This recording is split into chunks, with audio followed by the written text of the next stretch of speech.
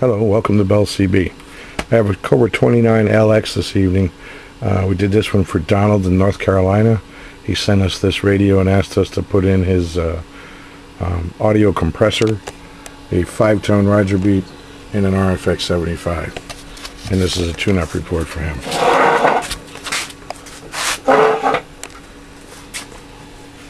Again, that would be Donald, North Carolina, in case I didn't say it yet. Alright, right there at 15 watts. See, we got 10, 20, 30 at the bottom there. And on my peak reading meter, 100 watt slug, be reading across the bottom, 20, 40, 60, and 80. Make sure I'm... Audio, check, check, check, check, check. 1, 2, 3, 4, 5. Audio, check, check, check. I'm in the wrong channel here.